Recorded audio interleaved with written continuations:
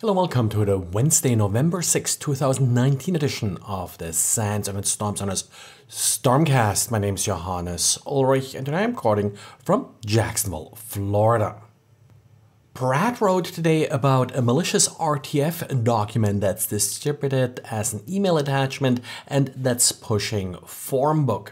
Formbook is a little bit different insofar that it's an information stealer. It's going after passwords, so not the crypto coin miner we see all over the place these days.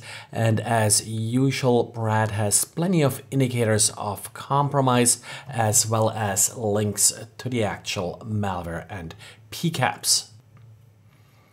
And well, I didn't get quite to write about it today because it's sort of took me a little bit longer than expected, but I made a little bit of major update to the honeypot script that we are using. It's now updated to the latest and greatest version of Cowrie. Also some issues people had with SSH not working correctly are now fixed, so at least I hope. And it also does now fully work on Ubuntu 18.04. Of course, it still works on the Raspberry Pi, and that's still probably the most popular platform people are using. But we had some requests to run these scripts in a virtual machine. That's often simpler than setting up a separate piece of hardware if you already have a server to run virtual machines. So now just grab the latest Ubuntu 18.04 LTS server and it should work just fine on that. The easiest way to learn more about this honeypot is just isc.sans.edu/honeypot.html. And Search.org released an interesting warning regarding an odd behavior of Office documents on the Mac.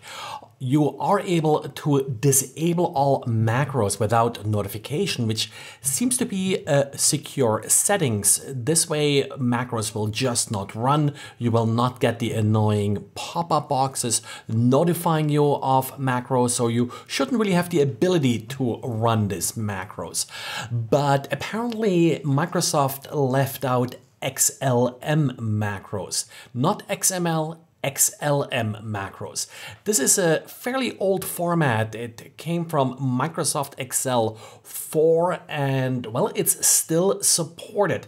And if you disable all macros without notification on the Mac, what actually happens is that XLM macros still run and there is no notification. And then to make things worse, these XLM macros can be incorporated in Silk files, and these Silk files are not opened in protected view. So essentially the user can open a document and the macro will run without any warning and execute arbitrary code. Search.org has confirmed this behavior in fully patched Office 2016 and Office 2019 for the Mac. You sort of have two options here as a workaround. The first one is to block all Silk files on email and web gateways. The extension would be SLK. Also, well, you could just not disable all macros with notification. This way you will still get a notification and that way the user has a chance to not run these files. So the correct setting would be disable all macros with notification, which in this case is slightly more secure. And probably some of the simplest exploits, and sadly it still works, is the idea where you just display pop-up boxes in a browser, making it essentially unusable, and then ask the user to call a support number and charge the money to get their browser back.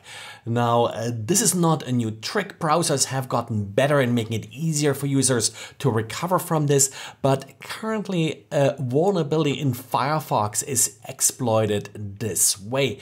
Fairly simple sort of JavaScript that's being used here, and that's very typical for this type of vulnerability to display a pop-up with a login box. Yes, all you have to do is open the Task Manager and kill Firefox, but of course that's something a lot of people don't necessarily know how to do. Well, one of the core libraries on many Unix and BSD-based systems to do compression is libarchive. It's used in tools like CPIO, tar, and CCAT, among others. And well, version 3.3.3 of this library suffers from a use after free vulnerability. So expect many Unix BSD-based systems to be affected. Now Ubuntu 18.04, I just checked, it appears to be using the version 3.2.2 of this library, CentOS 7.3.1.2, so all of them are potentially vulnerable. The advisory only talks about 3.3.3 specifically being vulnerable, and for example BSDs like OpenBSD offers this particular version. Updates should be around the corner. There is no real exploit for it yet, just a description of the vulnerability. Well, and that's it for today. Thanks again for listening, and talk to you again tomorrow.